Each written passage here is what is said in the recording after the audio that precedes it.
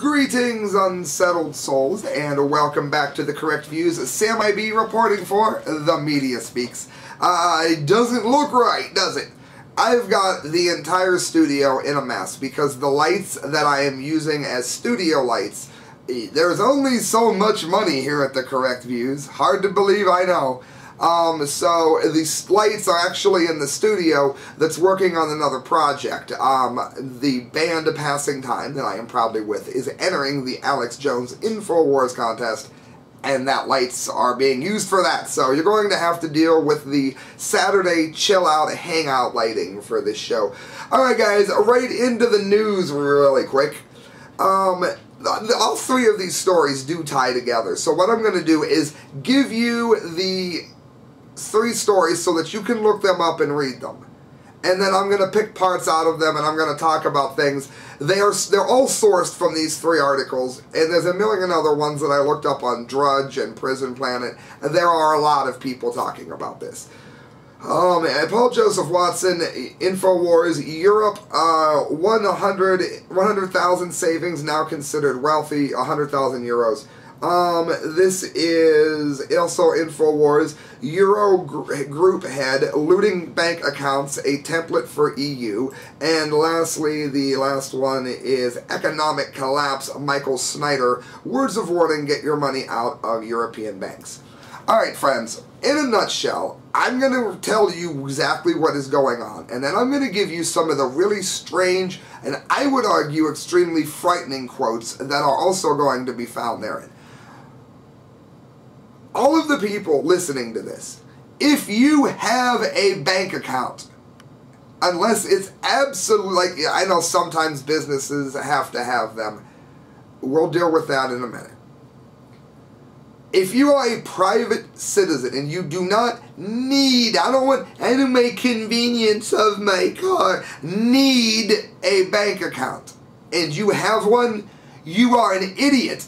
And when they take your money, I'm not going to feel the least bit sorry for you if you're listening to this show right now, because you are being warned. I have told people forever, do not trust banks. So Sam, what do you do with your money? I have a small chunk of what I'm saving in a mutual fund that is used for infrastructure, not corporations, building streets and roads and all that. And then I also have a place where I hide money. You do not need to hide money in your house. You can put them, you mean to tell me that you watching this can't think of one extremely secure place that you could put money? Nowhere. Other than your mattress, the first place a thief looks at. You mean to tell me you can't think of one? And if you're relying on these banks, let me tell you something.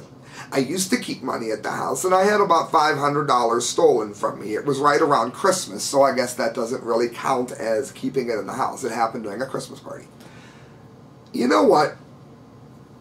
Compared to the reaming, they say the haircut, no, the reaming that these people got, I am lucky to have lost the $500 compared to what banks do. And I'm going to give you a side note, too, as to why I quit using banks even before this.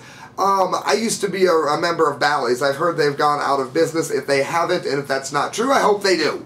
They are a dreadful company, and they used to go into my bank account and take out double and triple payments without me knowing about it. So I was bouncing checks like handballs all over the city. I finally just quit using banks. It was way, way too much work. And there's no security there. Well, now there's even less. Listen to this. Oh, and never mind, some of you might not know my New Year's resolution, in case you're not following it. In case you don't know the story, I am going to rewind here. Last week, the banks of Cyprus, they had a tax started, and they are taking 40% of all people who have 100,000 euros or more in the bank. They are taking 40% of it out and keeping it from people like you and I in Cyprus. That's not conspiracy theory. That's not something that Sam thinks might happen. That is something that is happening. And I don't have $100,000. I'm nowhere near $100,000 saved at all in any way, shape, or form. I'm about $99,000 short, maybe a little bit better. My point is that's not rich. A house in Cyprus, I read, was a normal, small, one-bedroom house was between $89,000 and $130,000. And the $130,000 was if you wanted to live in any place other than the hood of Cyprus. So we're not talking about rich people. In this country, they'd be talking about people that made between $80,000 and $100,000. I should say who had that in the bank. That's not okay, people. Paul Joseph Watson, InfoWars, the deal to save Cyprus, according to Cypriot President Anna, I'm so good with foreign names, Anastasiades, was struck in the best interests of the EU, will inflict huge losses on wealthy savers of up to 40% of their bank deposits. You're not wealthy if you have $100,000 in the bank. People, please listen to me. Just listen to me. How is it that means that you are a wealthy person? The people that got the warning that this were coming were the rich, wealthy people.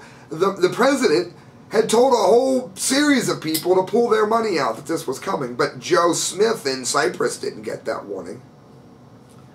And if these banks would do it to Cyprus, guys, it's the same banks that we work with, that so many conspiracy theorists call the New World Order. Well, I don't know if it's a New World Order or not. Maybe it's not. I think it is. But I'll tell you this, it's the same banks. That's not a conspiracy. So, you mean they would do it to Cyprus, but not to us? While savings accounts under $100,000 will remain untouched, those who have scrimped and saved all their lives to amass a relatively modest sum of anything over that will face a haircut. Don't you love that? Let me find this one more quote in here that I absolutely have to get to. There it is. Anyone with an ounce of common sense who has over 100,000 euros deposited in European banks should now be scrambling to convert that into precious metals, or at least spreading it out over smaller amounts between different banks. That is entirely true. And that's frightening. Because, do you know in Cyprus right now, if you want to shut your bank account down and take all your money out, you can't get more than 100 euros out at a time? That's not okay. That's not a bailout plan. If I go into my neighbor's house and start taking her money because I'm financially broke, that's not a bailout package. That's not a tax. That is stealing. There's some more quotes. And this is a good candidate for Dunce Cap of the Month award. I'm going to read you, what's this idiot's name first? Jerome Dijsselbloem, Digesselsblom. It's an eye chart, not a name. If there is a risk in a bank, our first question should be, okay, what are you in the bank going to do about that? What can you do to recapitalize yourself? If the bank can't do it, then we'll talk to the shareholders and the bondholders. We'll ask them to contribute in recapitalizing the bank. And if necessary, the uninsured deposit holders. It goes on. Uninsured deposit holders means anyone unfortunate enough to have squirreled away more than 100,000 euros under the delusion that it would not be swiped under their noses by the EU technocrats. There is no faith in the banking system in Europe anymore. And if you believe it can't happen here, most people that say that something can't happen here have found themselves gassed or shot throughout most of history. I'm going to read a big chunk of this paragraph because this is important. Personally, economic collapse, I never dreamed that they would go after private banks in Europe. But now that this precedent has been set, it should be apparent to everyone that no bank account will ever be considered 100% safe again. Hear it, learn it! Without trust, a banking system simply cannot function. Unless, maybe you do it in America where the average person has the intelligence of a clam. Without trust, a banking system simply cannot function. And right now, there are prominent voices on both sides of the Atlantic that are loudly warning that trust in the European banking system has been shattered and that people need to get their money out of those banks as quickly as they can. Yes, and those banks are the same banks we have.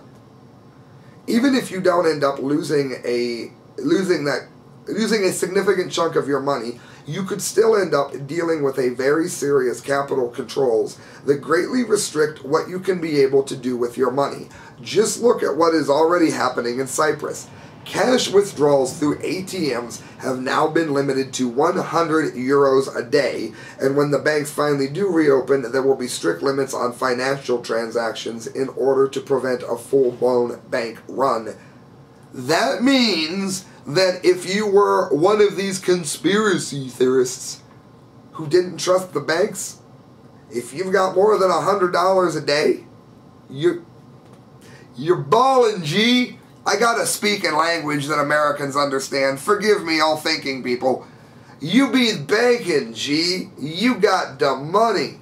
$100 a day, and they're rich. Because this is what happens when banks and restrictions step in. And they're calling it a deal. The main question surrounds the future of the island's largest lender, the Bank of Cyprus. If unsecured deposits above 100,000 euros at all banks are taxed, then large savings at banks of Cyprus are likely to be taxed between 20 to 25%. This is not a tax.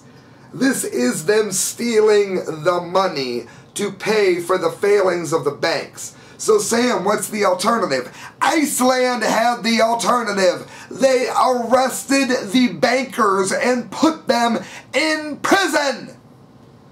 Now, a lot of people have said that the only reason that this is happening to Cyprus is because Russia is laundering money through there.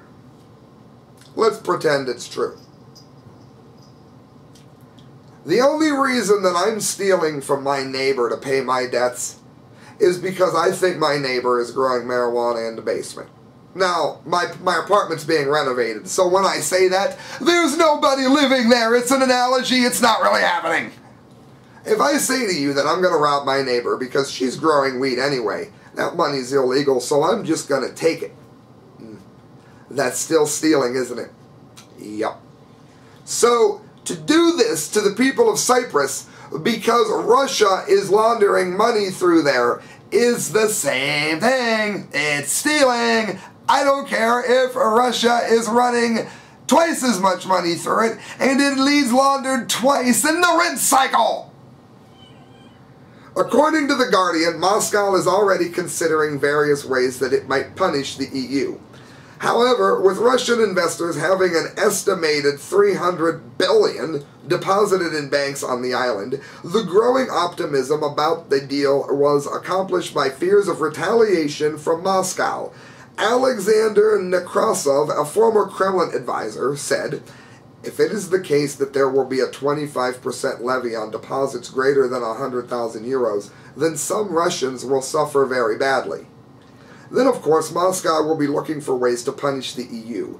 There are a number of large German companies operating in Russia. You could possibly look at freezing assets or taking assets. The Kremlin is adopting a wait-and-see policy. And it goes on. One thing is for sure, the Russians simply do not allow people to walk over them. Yes, because other than America, if it wasn't for Russia, we'd be speaking German today. They don't allow you to mess with Russia. And I'm no huge fan of a lot of the things that Russia do, but they're completely right in this.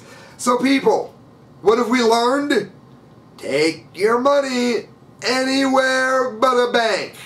Because it's already happening. The same banksters run things here. The same banksters are the reason that America is facing an economic collapse and bankruptcies are going through the roof here. And I'm not claiming, in closing on this topic, to be some great economic mind. I may have to go bankrupt myself because there were no jobs here. And then I was driving cab, and then, of course, everything died when the gas prices went up, and I got swamped. But I'm excellent with money. Now that I have enough money to stay afloat, everything is paid. I can do more with a little bit of money than most people can with twice as much money. I'm excellent with it. I just don't have money to be excellent with. But So don't think just because and I admit it openly, have a very bad financial past, don't misconstrue that to mean that I don't know what I'm talking about here. We're talking about apples and oranges. I didn't get where I'm at because I made a lot of really bad decisions in life. I ended up where I was at because I did the best I could with the hand that I was dealt. And there's a difference there. Alright guys, any news? Study up to 900 trillion becquerels of strontium-90 into the ocean from Fukushima plant. Direct discharges of cooling water. Now listen to a couple of things here.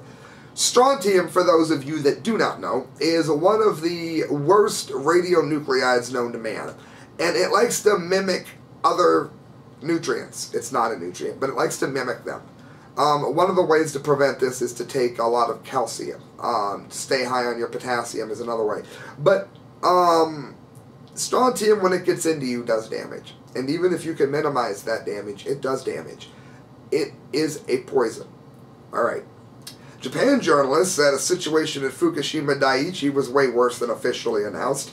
Nuclear workers think that Fukushima can't be settled. They have problems everywhere. Let me word this to you this way.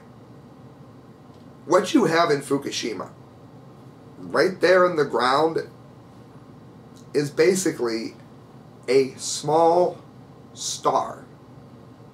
A star, as we learned from the song, is a mass of incandescent gas. Go ahead, sing it. Okay, great. It is a self-sustaining, self-regulating nuclear fission that creates immense amounts of heat. Just like Fukushima. Do you know how much radiation comes off the sun? Do you know why we haven't been to Mars yet?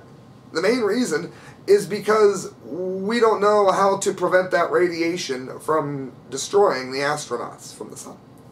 Well, we've got a little sun just poisoning the atmosphere, sending radiation, same radiation that's in a nuclear bomb, yep, sending radiation all over the place. Liquid discharges of I do believe that's strontium-90, 90 SR, to the ocean were estimated, resulting in an inventory of 53 plus 1 terabecquerels of strontium-90. Alright, I'm not going to go into what a terabecquerel is. 1 becquerel is 1 nuclear reaction a second, meaning 1 little tiny explosion in your body, for lack of better words. Every time that happens, it damages cells. To be 53 plus or minus 1 terabecquerel, that is a lot of reactions, people, going on. It would kill somebody rather quickly. In the INSURE study in June of 2011, and total releases of strontium-90 ranging from 90 to 900 terabecquerels, depending on the reported estimates of cesium-137 releases that are considered. They're testing cesium because cesium, the presence of cesium proves things about the presence of strontium. It's a long story. I've been studying it for a long time, and it only half makes sense to me, but it's true. Results of the samples analyzed here evidenced a much stronger influence of direct discharges of cooling water into the sea and the oceanic background concentration rather than atmospheric. Basically what they're saying is that the Pacific Ocean is continuing to be so contaminated, you can't eat food out of there anymore. You really can't. And another thing that's important to remember, of course, is that this disaster is not over. And I'm not sure that it can be over. But as I just read, that's why I read it, continue avoiding tuna. And continue avoiding any food that comes out of Japan. Mail online. The Great Green Con, #1, the hard proof that finally shows global warming forecasts that are costing you billions were wrong all along. One of the reasons, one of the justifications behind the facade and idiocy that is nuclear power is that nuclear power does not help warm the planet. Neither do greenhouse gases. Man-made global warming is a lie. No, the world isn't getting warmer, as you may have noticed. Now we reveal the official data that's making scientists suddenly change their minds about climate doom. So will eco-funded MPs stop waging a green crusade on your money? Well, what do you think? The Mail on Sunday today presents irrefutable, for those of you Usher fans, that means can't be denied, irrefutable evidence that official predictions of global climate warming have been catastrophically flawed. The graph on this page, and it shows it, blows apart the scientific basis for Britain reshaping its entire economy and spending billions in taxes and subsidies in order to cut emissions and greenhouse gases. These moves have already added 100 billion a year for an average of 100 euros for a year to household energy bills. Steadily climbing, well, I'm not going to read what the graph does. You go on the online, you'll see it. But when the latest official global temperatures from the Met Office are placed over the predictions, they show how wrong the estimates have been for falling out of the 95% band completely. The graph shows in incontrovertible detail how the speed of global warming has been massively overestimated. Yet those forecasts have had a ruinous impact on the bills that we pay, from heating to car fuel and huge sums paid by councils to reduce carbon emissions. The odds have come down, adding that warming is likely to be significantly lower. Professor Allen says the higher estimates are now looking iffy.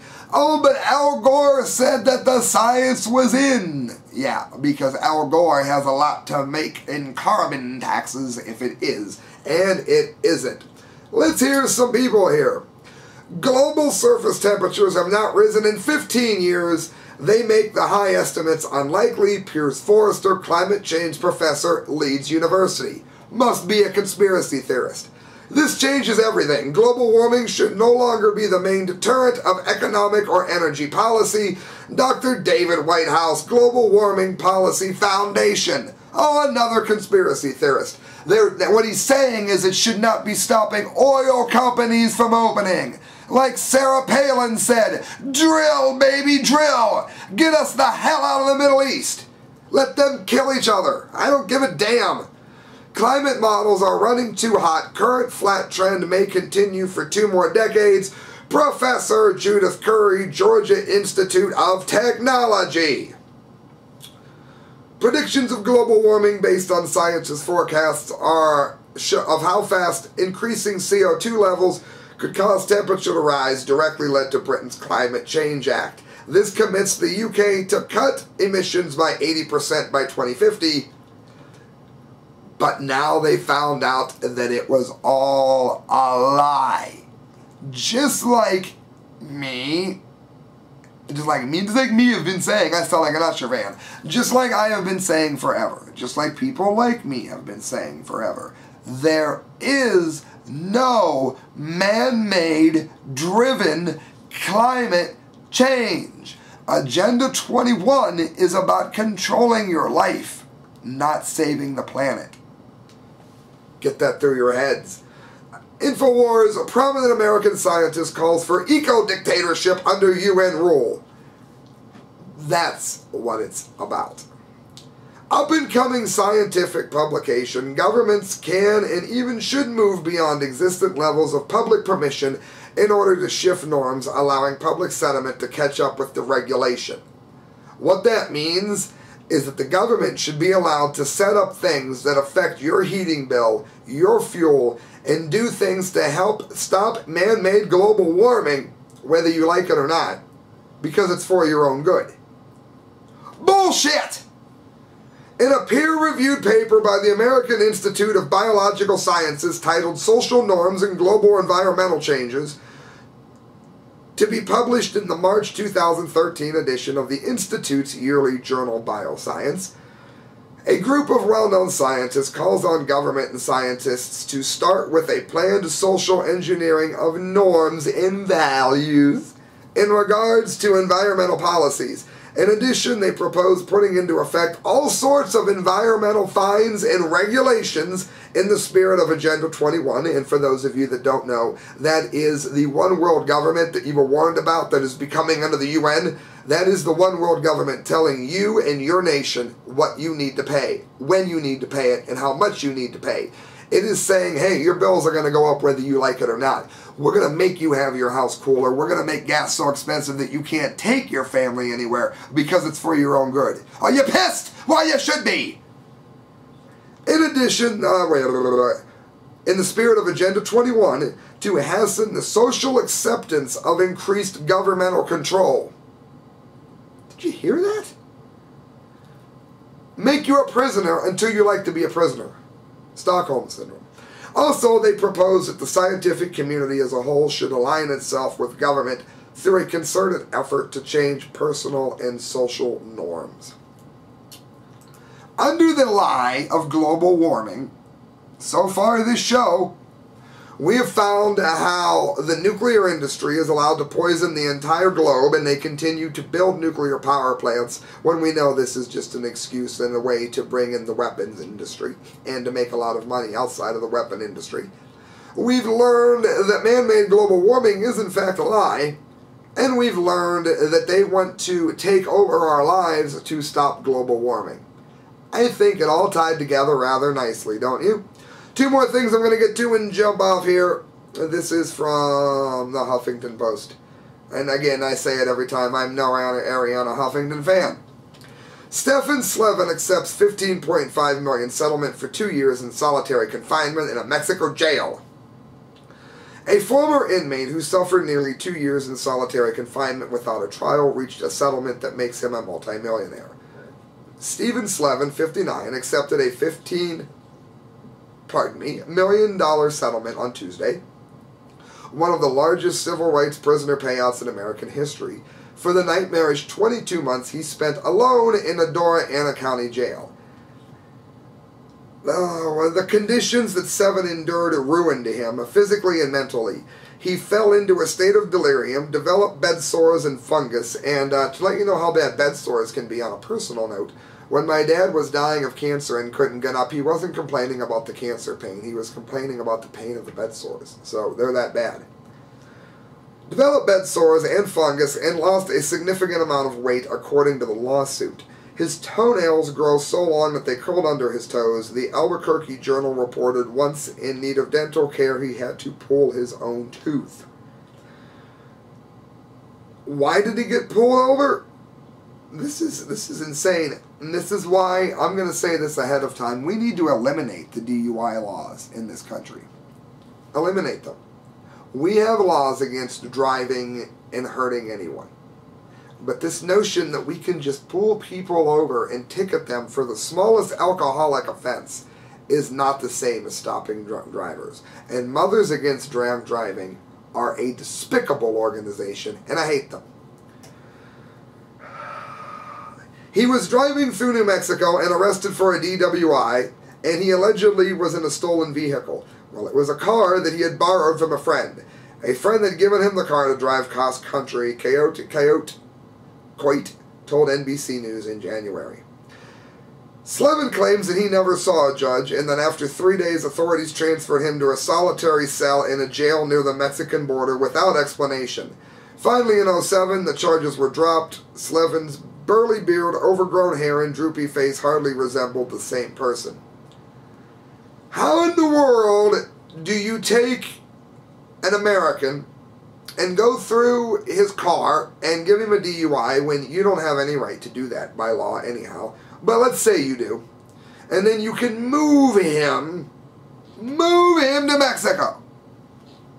Insane. I'm glad he's a millionaire, and people, look, almost everybody that gets a DUI isn't drunk. They know. That's why they have this tier bullshit. It's really when you hit the third tier that you're really hurting there. Maybe the second tier. All the first tier people, they've done nothing wrong. They were never a threat to anybody. They were never impaired. That's why when you see they say, this is what it's like to drive a car on 3 beers, and then they loosen the steering wheel. They loosen the steering wheel because otherwise the person's going to pass. The Telegraph, last thing I want to get to. North Korea threatens nuclear attack on U.S. bases in Japan. This little Kim Jung UN tin horn dictator is going to get his butt kicked, and I'm going to tell you why. I disagree with Ron Paul a little bit here. Ron Paul came out today with some information saying that we need to not make such a big deal over the saber rattling. No, I disagree.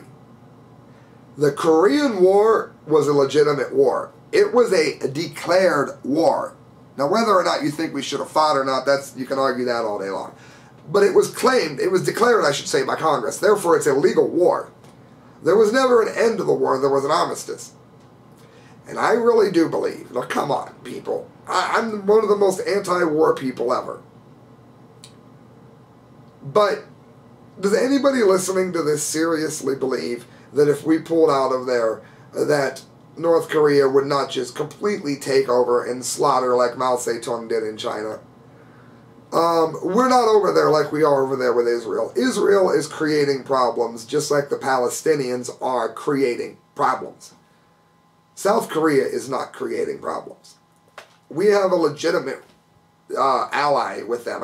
We ally everybody that we think is convenient to blow somebody else up. I'm not in favor of that. He's a legitimate ally.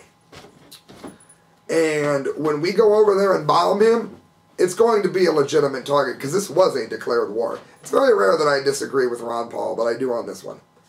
The threat came one day after Pyongyang, I'm so horrible with foreign languages, but I'm pretty sure that's how it's pronounced, condemned the use of the nuclear-capable bombers in the drills of unpardonable provocation.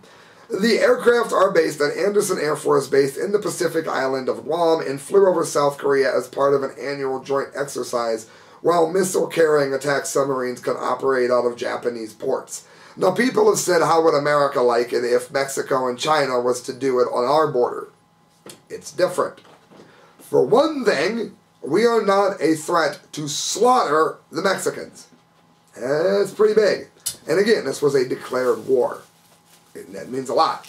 We need to get out of Syria. We needed to never get into Libya. This was a declared war. We cannot tolerate the U.S. carrying out nuclear strike drills, setting us up as targets and advertising them as strong warning messages, as spokesman for the North Korean military was quoted as saying by the state-run KCNA news agency. The U.S. should not forget that the Andersen base, as well as naval bases of Japan's main island in Okinawa, are all within range of our precise targets.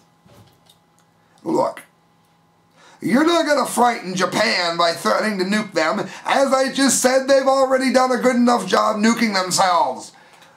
You don't want to mess with Japan right now, I'll tell you that. Because there are a lot of people who are tied into Japanese assets. And that's going to bring a lot of people that don't like America on America's side when this little tin horn dictator pushes it.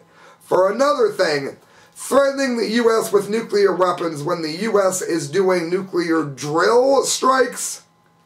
I would argue that South Korea should be doing drill strikes. That's fine. That's different from threatening to nuke a country, which they did. As the U.S. has started naked nuclear blackmail, we will move on to corresponding military chaos. Look, this little bastard is not going to be able to do anything to anyone. All he's going to be able to do is fire one or two or a barrage of nukes, most of which are going to be blasted over the Pacific Ocean. And since Japan has already poisoned the Pacific Ocean, it's not going to matter a whole lot. One or two of those bombs might hit, and then one of two things are going to happen. We will level North Korea to the point where there's nothing but rubble, or, God forbid, some nation will nuke North Korea, in which case South Korea is still in a really bad way. Unfortunately, that is the correct view. Thank you for listening, friends. Good night. God bless. I want to give a shout out to the Wounded Warriors Project. I've been telling everyone that if you promote the show, share the show, I will pump your favorite charity, and that is what I just did. The Wounded Warrior Project is a wonderful project. Thank you for listening to The Correct Views. Please donate if you can. All money goes to a better show. Good night. God bless, and thanks for listening.